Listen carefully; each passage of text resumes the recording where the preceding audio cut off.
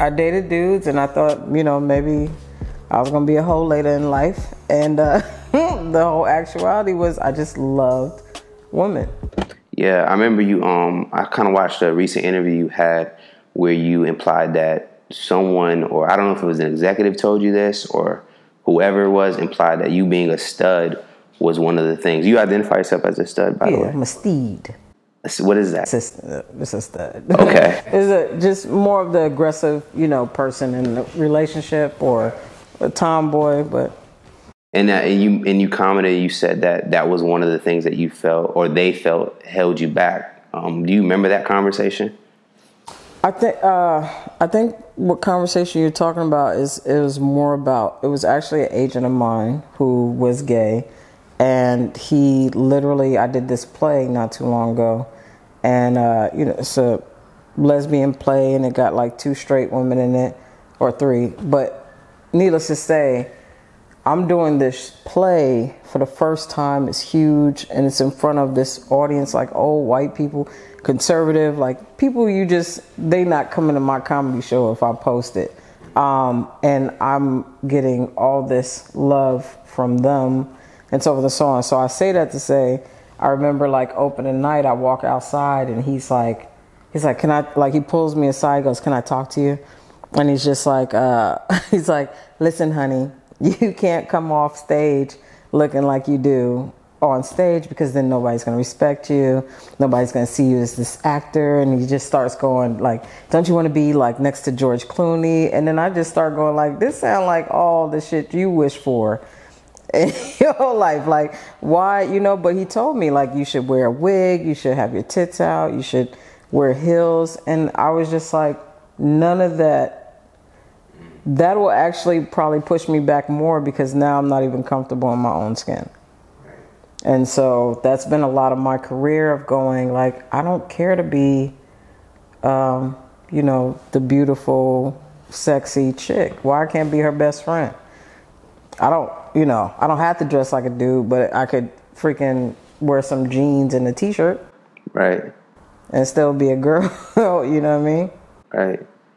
So did you kind of move on from that at that point, or did you try to work through that comment that your agent told you at the time? Yeah, I put them in my set, and eventually I let them go. But here's the deal. As he's saying that to me, the guy who owns the company that we did the Broadway show for, off Broadway, walks by and does this, and he's just like, telling me how great of a job I did. And then he goes, who's that? I was like, that's the person who put this entire thing on. So the universe works for me well, because as you're trying to put me down, there's something that's going to prove that I'm still on the right path. Right. Now, touching on like homosexuality, especially in our community, can be viewed as taboo. A little bit more extreme, like in the Black community. Do you remember when you came out to your family, that moment? I came out to my mom first. It was like I was 17. I remember us being in the car driving, and I just, my mom would always just be like, whatever you want to be in life, just be the best at it. I don't care if you a crackhead, baby. Just. You think she was implying something early on? No. Okay. Because the reaction she had was kind of like, I think a lot of people, when they feel a certain way and you feel like they're attacking you or something, it's about fear. This is my child. This is my love, my whatever. So if you tell me you're going to go out there and do something that's not being accepted, I'm going to fear for you.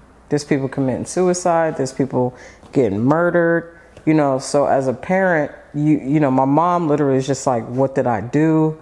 And, maybe I didn't do this right. And it was like, it has nothing to do with you. I've been doing this since I was 3, making mud pies with Cindy across the hallway. So you kind of knew early on. I always felt it. And I dated dudes. Right. I dated dudes, and I thought, maybe I was going to be a hoe later in life. And the whole actuality was I just loved women. The issue was that, my grandfather was a Jehovah's Witness. And so for the upbringing, you were just afraid to like open that up. You know what I mean? But nobody really treated me different. I just got roasted a lot. That was really all that happens in our family. If you want to go that route, it's gonna be enough. Did you ever bring like a girlfriend to like the family function and they roasted or create a moment out of it? No, I hate them so much. I hate them so much. They never really roasted people in the face. Like they'll, not in the face, but we have like little jokes. But no, the funny thing is, having a portion of my brain still feel that religion and still question like, where I'm at and is it wrong and all that stuff. I never brought my girl around and was like really on her. You know what I'm saying? Like we'd be there. I could hold her hand and stuff like that. But especially around my grandparents, I just always felt like there was a respect level of, and not because we're just gay. I mean, I could have been dating a dude and I wouldn't be tonguing him in front of them. But it was always like as much as people feared my grandparents bugging out, especially my grandma was probably so embracing. It was weird. Like I was one of her favorite grandkids. So, I used to come bring her almond joy and all this stuff and, protect her in certain ways when people were being rude to her. And so when I came out, grandma was just like, I understand, baby. Back in the day, me and Ethel, and you'd be like, Grandma, just shh. I don't want to hear no more about you and Ethel. But she was very, very kind to me.